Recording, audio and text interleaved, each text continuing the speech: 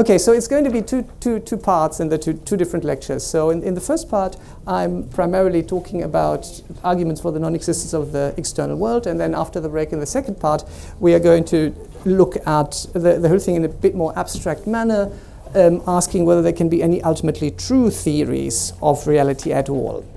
And just as the spoiler alert, the answer to both is going to be no.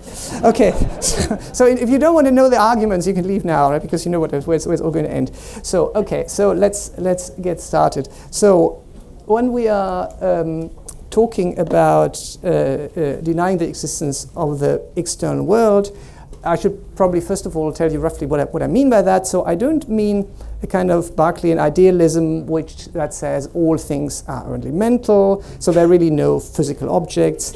And it's only the case that we mistake mental objects for physical objects, right? So that's not what I mean by denial of an external world.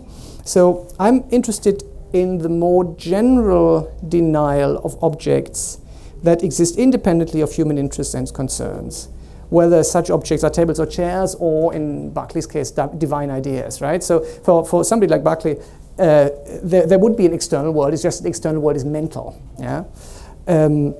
And for your standard materialist, there's an external world. The external world is material, yeah. But what I'm interested in is actually a theory that tries to undercut the fundamental assumption that there is some stuff that exists independently of us, independently of our interests and concerns, yeah? Whether that stuff is mental or physical.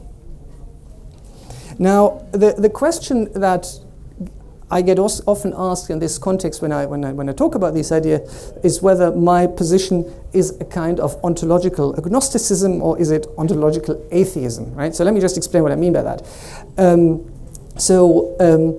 Ontological agnosticism would just be the idea that we can't have secure knowledge of whether or not there is actually something out there, right? So we just have to, once we've looked at all the argument, we just have to suspend judgment and we have to say, well, we don't know. In the same way in which a theological agnosticist would say, well, we can't really know whether God exists or not. I mean, there's some good arguments for the existence of God and there's some good arguments for atheism, but nothing is really decisive. So we can just say, well, I don't know. Yeah? So we have to suspend our judgment. Yeah? And then, of course, there is the ontological atheist who's going to present a stronger position. Who's going to say, no, we can actually have an argument for the claim that there are no such things, right? There are no external objects. In the same way in which the atheist is going to say there's no God, right? And we can prove that there is no God. We don't have to suspend judgments. Right, in this talk, I set out to argue for this ontological atheist position, saying that we can have good reasons to deny that there are any objects independent of human interest and concern, right? And if I understand Don Hoffman's position correctly, which I'm not entirely sure about, I think he is more in the former camp that says, well, in the end, we don't really know what kind of things there are out there. And we really have to, we'll have to see as far as we come with scientific methodology, but then we basically have to stop before answering the final question, and then we have to suspend judgment. Yeah? So that would be, I mean, I don't want to attribute that view to him, but that's how I understand him. So this is a kind of weaker position than the one I want to talk about today. So and we'll see how far we get with that. So in a sort of nutshell, my main reason for this stronger ontologically atheist claim is that such external entities that exist independent of human interests and concerns wouldn't do any explanatory or theoretical work. And when we are faced with the choice of whether or not to accept such entities, it's methodologically preferable not to do so, right? So if you have a theory and then you realize that you sort of one wheel in the mechanism doesn't actually do anything apart from turning, you think, okay, you can construct the entire mechanism without that wheel. Yeah? And so that idle wheel, I would argue, is also the assumption that there are things that exist independent of human interests and concerns, right? So that's the kind of the theoretical goal I'm going for. But before we get to that, of course, we'll have to see why that would indeed be the case. We have to argue that the postulation of objects independent of human interests and concerns is indeed dispensable. Yeah? And that is a pretty big task. And I'll spend most of this talk actually in trying to make this claim plausible. Yeah? Okay, so, and I'm going to look mainly at two arguments against the existence of an external world.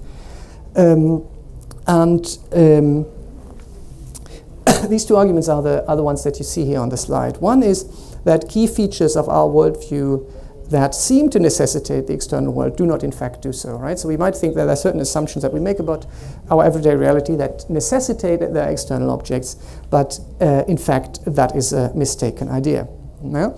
And the second point, the B point, is that defensible epistemologies can only postulate an external world in a very thin sense. Yeah? So if we think about our best theories of knowledge, our best epistemologies, then we realize that the external world they have to postulate is an extremely thin and insubstantial notion, which we can't really use in order to make it bear the weight of objects that exist fully independent of human interests and concerns. So, and as a conclusion of those two, we are then aiming for the claim that therefore the assumption of an external world is dispensable.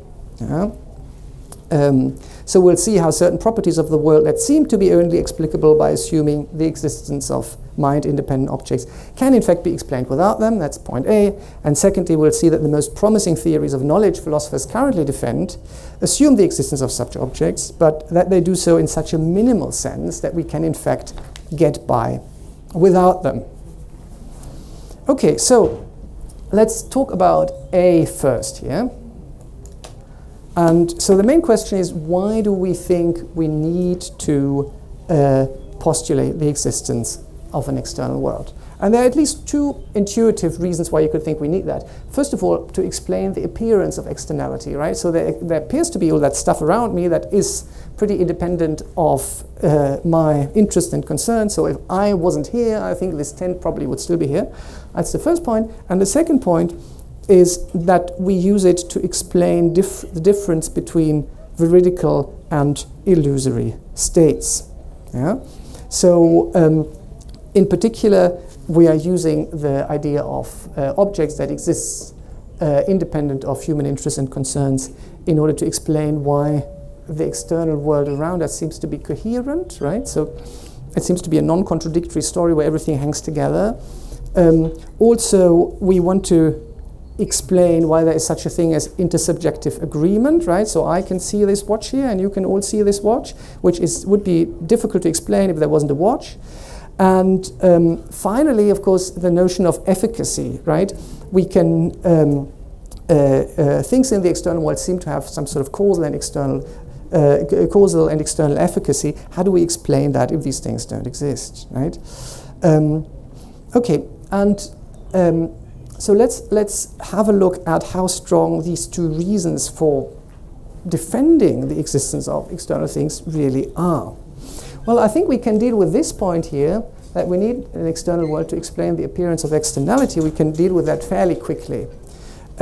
Because it's not a very strong point, as there are all kinds of epistemic situations where we have the experience of objects independent of human interests and concerns. Well, there are in fact no such objects, right? Dreaming is probably the most obvious examples. Hallucinations and specific kinds of virtual reality, they are all contexts where we actually have the impression that they are things independent of us, our desires, concerns, our cognitive states, the reality we interact with in a dream. But of course there are no such things. Nobody assumes that, you know, when you are chased by a tiger in a dream, there is really some kind of ontological entity which is the dream tiger, such that your dream is about that. There is just no thing. It's only the process happening in your mind. Okay, so I think this one is the second point is a lot more interesting. That is that an important feature of the world seems to be a distinction between states that are veridical, like waking life, and illusory states like dreams or perceptual illusions, like, you know, bent sticks and mirages and tinnitus, where you hear a sound in your ear that isn't there, and so on. So recourse to mind-independent objects allows us to explain this by supporting the claim that veridical states are coherent in themselves and with one another. Different people agree on them, and they produce substantial effects, right? So if there were no objects independent of human interests and concerns, the whole veridical illusory distinction would collapse, right? But there seems to be a pretty stable distinction about how we think about the world. So the opponent argues such objects must exist, because if there were no external objects, then we couldn't make sense of these very strong intuitions we have about the world around us: coherence, intersubjective agreement, and efficacy. To continue watching this video, click the link in the top left or in the description below, or visit iai.tv for more debates and talks from the world's leading thinkers on today's biggest ideas.